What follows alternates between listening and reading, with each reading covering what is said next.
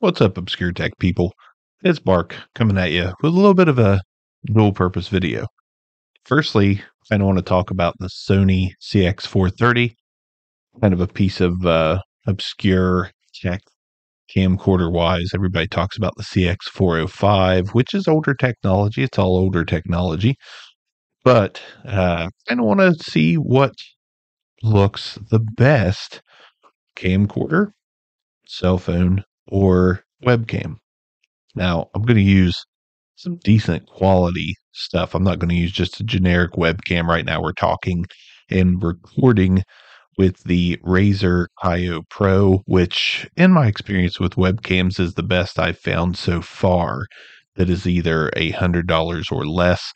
And I think it actually gives pretty good video quality. And it's nice to look at. It's a nice looking webcam, customizable with the Razer software. You can do a lot with it for very little dinero. So we're going to switch from that here in a minute because this is the example of what you're going to get in a well-lit room with the Razer Kiyo Pro.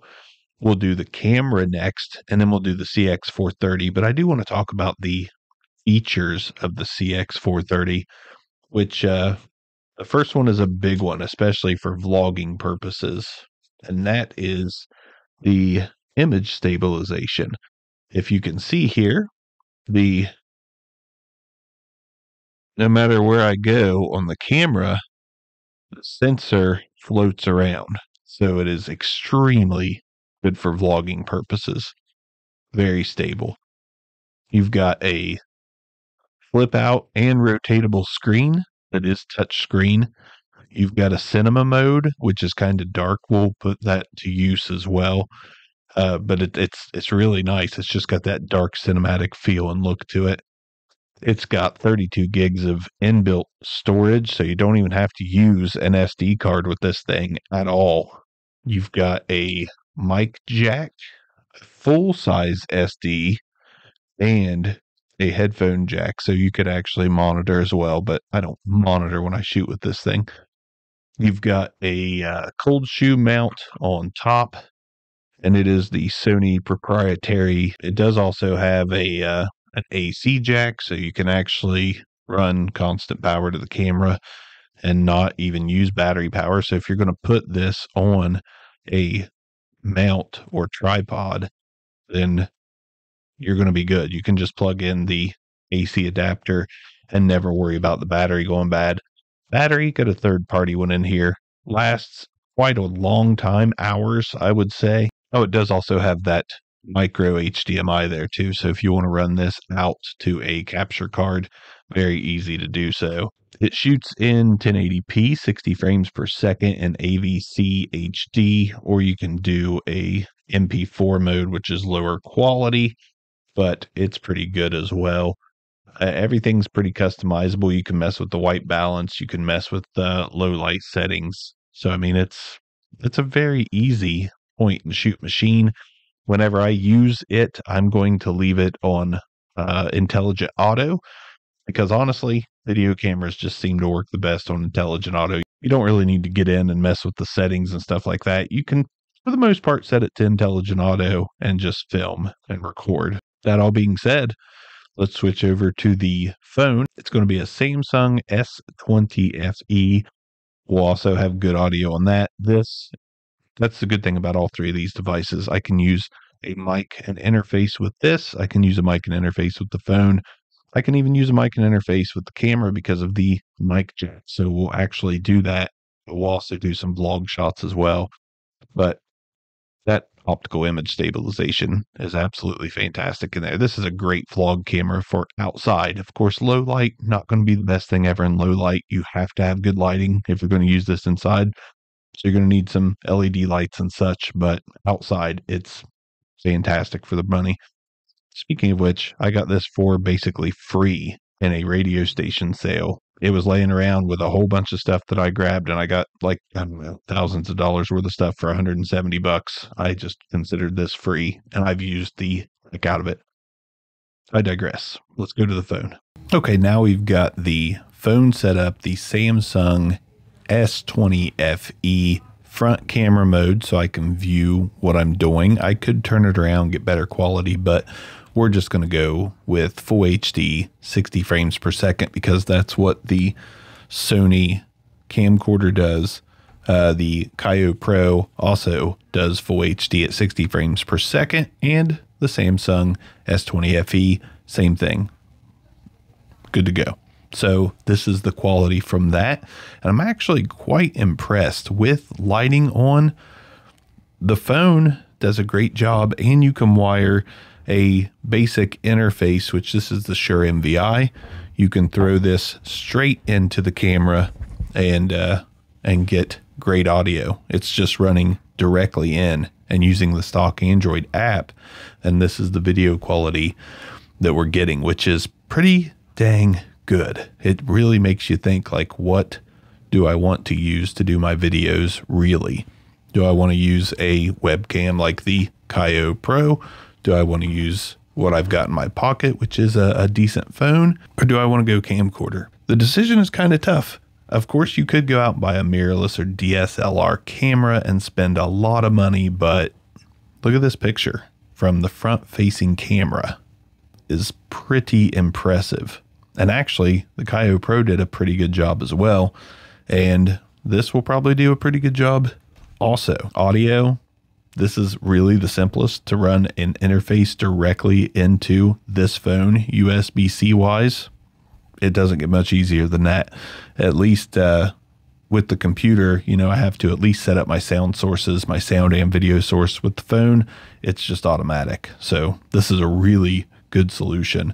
If you're wanting to start a YouTube channel, you just pretty much need to have good lighting with all three of these options.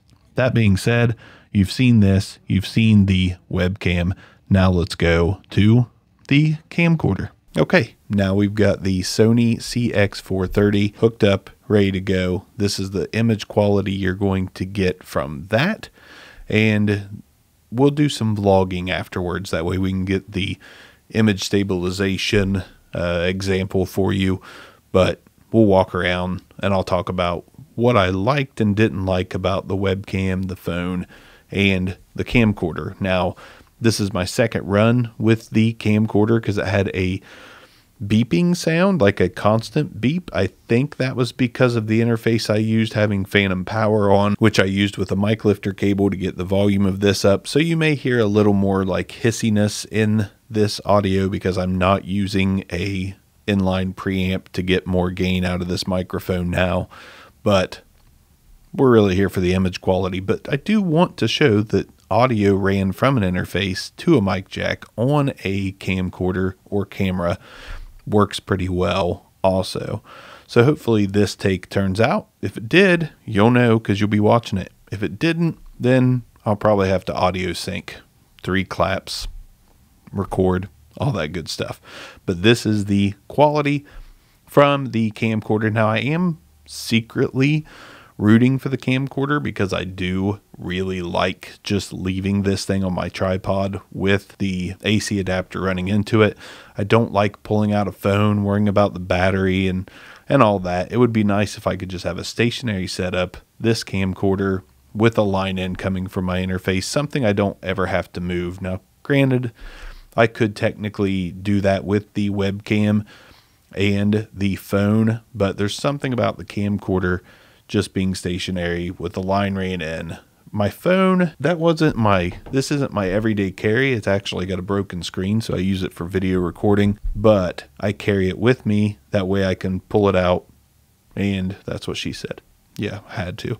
That way I can pull it out and take a quick video anywhere I go while not worrying about compromising my phone because my notifications are just constant. So I kind of like having the 2-phone system. So I'd love to leave this just on a tripod, good to go, but we'll see what the video quality does. In this lighting setting, I imagine, judging from the first take, they're all going to be fairly close.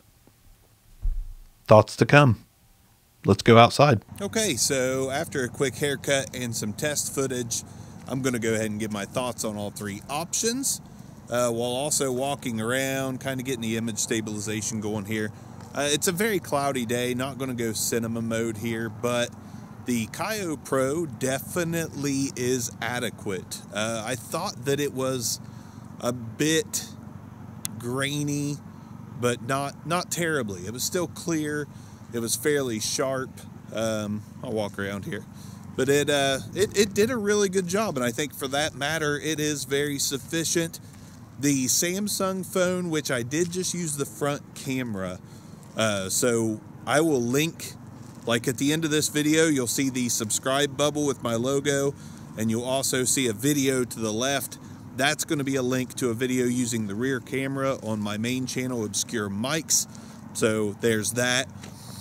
But I thought the front-facing camera of the phone did adequate. It was very good. It was sharp. I didn't like the colors. I thought it looked kind of washed. So for that matter, I think it and the Kiyo are pretty similar. The Kiyo had slightly better colors, but it also had kind of oversaturation a little bit. Surprisingly, I did end up liking what I'm using now the most, the Sony CX430. My only issue, and there's only one issue with me, and it was just not very sharp. It's a very soft image indoors, and I know that. That being said, I still enjoyed it the most. So the Sony CX430 is definitely the camera for me as far as like cheap YouTube talking head productions go. And I'm gonna run. This is how good this camera is right here.